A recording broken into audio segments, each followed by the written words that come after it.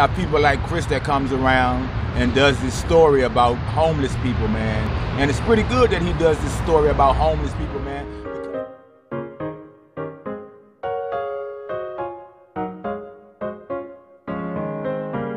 Chris that comes around and does this story about homeless people, man. And it's pretty good that he does this story about homeless people, man, because it lets the world know and it opens their eyes up to homelessness. You know, the government is taking all of this money and they are putting it into this thing, into that thing, but they really need to be putting it into finding places for homeless people, man. You know what I'm saying? And I sit back and I try to do things the right way. I try to do things the right way. That sun is killing my eye. I try to do things the right way. I'm good right here. I try to do things the right way, Chris. I try to say my prayers. I get up and I do things for the elderly and everything, you know. But sometimes it just don't work. It just don't work. You know, I'm a professional cook. But I got my paperwork and everything. Hey, Willie, I can edit this.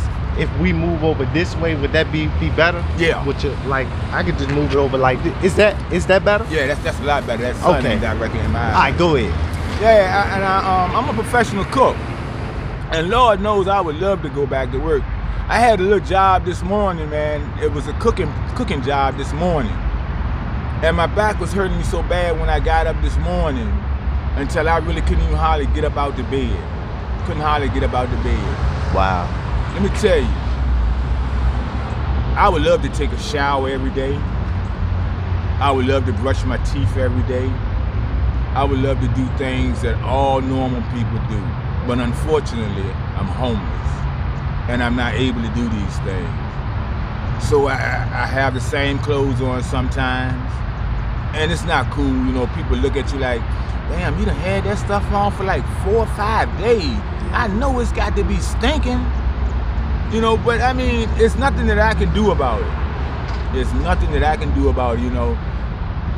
I would like for someone to just reach out and just have a seminar for the homeless people, man, to let people know what homeless people go through each and every day. Sometimes, man, I don't even eat.